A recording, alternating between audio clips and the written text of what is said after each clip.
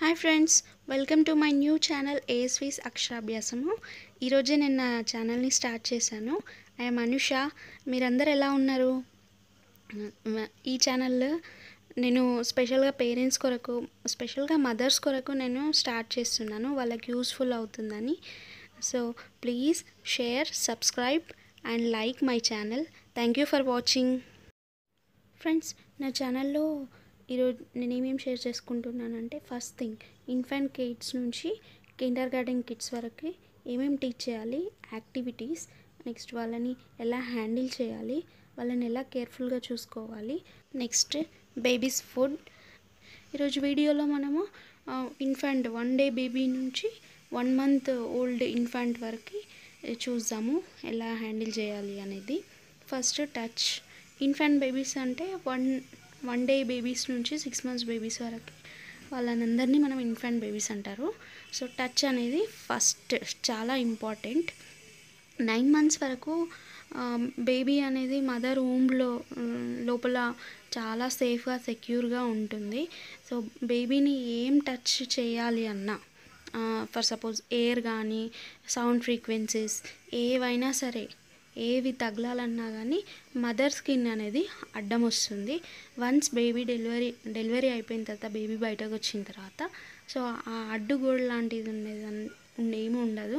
So direct baby start feeling అనమాట. So ఇట్లా feel అయినప్పుడు బేబీ అనేది భయపడిపోతుంది. పేరెంట్స్ టచ్ అనేది ఈ బేబీలో ఫియర్ని పోగొట్టేస్తుంది, వాళ్ళలో స్ట్రెంగ్త్ని ఇస్తుంది, పాజిటివిటీని వాళ్ళ ఫ్యూచర్లో, ఇప్పుడని కాదు లైఫ్ లాంగ్ ఫ్యూచర్లో పాజిటివిటీని ఇస్తుంది. నెక్స్ట్ మెయిన్ ఇంపార్టెంట్, పేరెంట్స్కి చైల్డ్కి బాండింగ్ అనేది బాగుంటుందన్నమాట. సో ఇది టచ్ గురించి. Next smile and happy parents. ఇదైతే లైఫ్ లాంగ్ చాలా చాలా ఇంపార్టెంట్. సో స్మైలింగ్ ఫేస్ వాళ్ళని ఎవరు ఇష్టపడరు చెప్పండి. సో వాళ్ళకి మనం నేర్పించాల్సిన అవసరం లేదు ఎలా నవ్వాలి. వాళ్ళు ఎప్పుడు ఆల్వేస్ వాళ్ళు హ్యాపీగానే ఉంటారు, వాళ్ళు ఎప్పుడు నవ్వుతూనే ఉంటారు. కాకపోతే మనం కూడా వాళ్ళ దగ్గరికి ఎప్పుడు వెళ్ళినా కానీ, మనమనే కాదు ఎవరైనా మన ఫ్యామిలీ మెంబర్స్, పేరెంట్స్ అందరు కలిసి ఎవ్వరు బేబీ దగ్గరికి వెళ్ళిన ప్రతిసారి హ్యాపీగా స్మైలింగ్ ఫేస్ తోటి వెళ్తూ ఉంటే వాళ్ళకు కూడా హ్యాపీగా ఉండడం అనేది అలవాటైపోతుంది. ఇదేంటంటే రేపు ప్రొద్దున ఎన్ని ప్రాబ్లమ్స్ వచ్చినా కానీ వాళ్ళు ఈజీగా లైఫ్ని హ్యాండిల్ చేయడానికి యూజ్ అవుతుంది. ఇది వాళ్ళ చిల్డ్రన్ పైన, నెక్స్ట్ వాళ్ళ ఫర్దర్ జనరేషన్స్ మీద కూడా చాలా ఇంపాక్ట్ చూపిస్తుంది. సన్లైట్, ఇది మనకి విటమిన్ డి, మన బాడీ అనేది సెక్రెట్ చేయడానికి సన్లైట్ చాలా యూస్ఫుల్ అవుతుంది.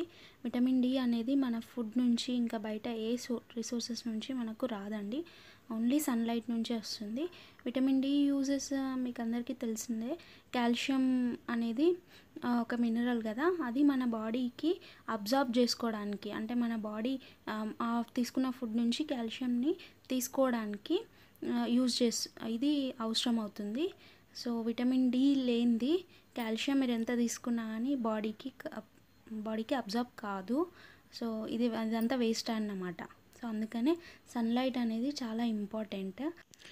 ఫస్ట్ డే సన్లైట్కి బేబీని ఎక్స్పోజ్ చేసేటప్పుడు డైరెక్ట్ సన్లో కాకుండా మన విండోల నుంచి కానీ, డోర్ల నుంచి కానీ సన్లైట్ వచ్చేలాగా చూసుకొని అక్కడ బేబీని మనం పట్టుకోవాలి.